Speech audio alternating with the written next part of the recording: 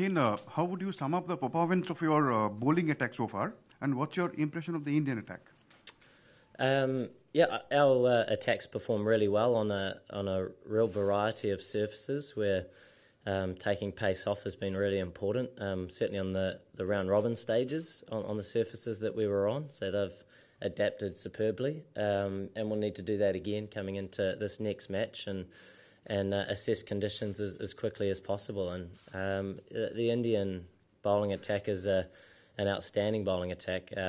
With certainly a lot of world-class operators in there.